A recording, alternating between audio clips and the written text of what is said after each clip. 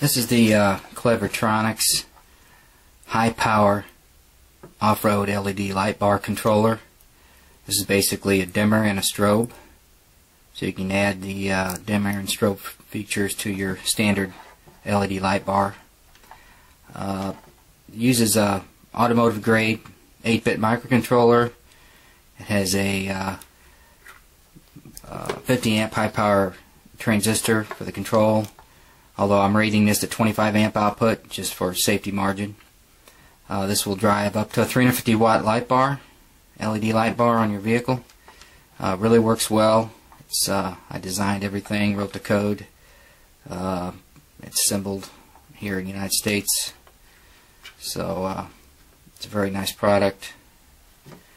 Basically, how this thing works is it controls your light bar through the negative side of the light bar. So basically, how you hook it up, I'm going to just tape this down to make it easier.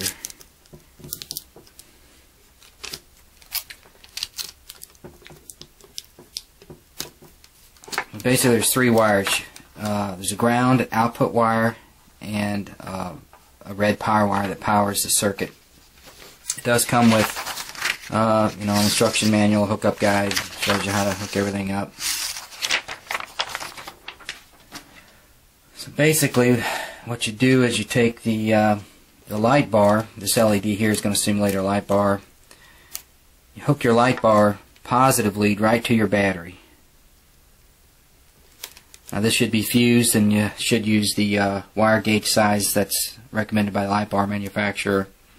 Like a 20 amp light bar, you'd use 12 gauge or 10 gauge for a 25 amp, 25 30 amp. So we hook the light bar right to the battery.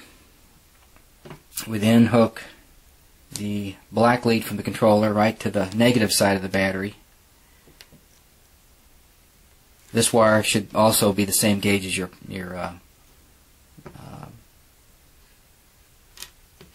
positive lead. All these wires here all need to be the heavy. These all take the current. Alright, so then take the green lead from the controller and connect that to the negative side of the light bar. And then the light bar has a power requirement. This is what powers the circuit.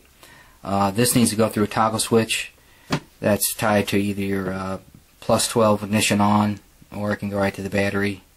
Just depends on how you want to hook it up. This toggle switch needs to be supplied by the user. It does not come with it.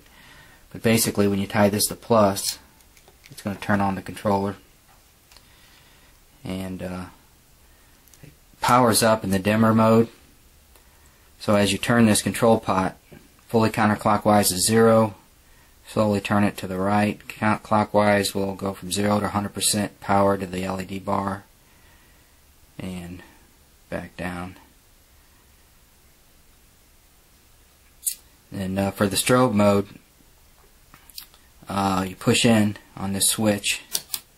It's built into the pot, and basically fully counterclockwise, the strobe is at 2 flashes a second. It will increase as you turn clockwise to 20 flashes a second. This won't look right on the video camera because of the it'll messes with the frame rate of the camera, but basically you get the idea. And as you turn it back the other way counterclockwise, she slows down. And just push in again, it goes right in dim mode. Strobe, dim. The strobe feature is really intense. It can be very disorientating, so obviously you never want to use that while you're driving. But it's a really nice feature. It really gets attention. It works really well.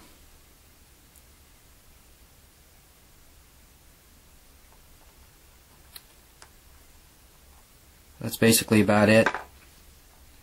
This thing does work very nice. It's a very nice feature to have. Be able to take control of your light bar, and up to 350 watts output at 12 volts. So it's basically it. Oh, also there is a, I'm going to turn off the light here. There's an onboard LED indicator here that just shows that, yeah, the board's working. It's tied right to the output, so you'll see the strobe and the dimmer right there on that LED. That just lets you know the board's working properly. Also, it's recommended to hook everything up first. Make sure everything's working before you start drilling holes, like to mount your pot here. Requires a 3/8 hole. This can be mounted in the dash, or you can make a bracket tied to the dash and mount it through that. That's basically it. Works real nice.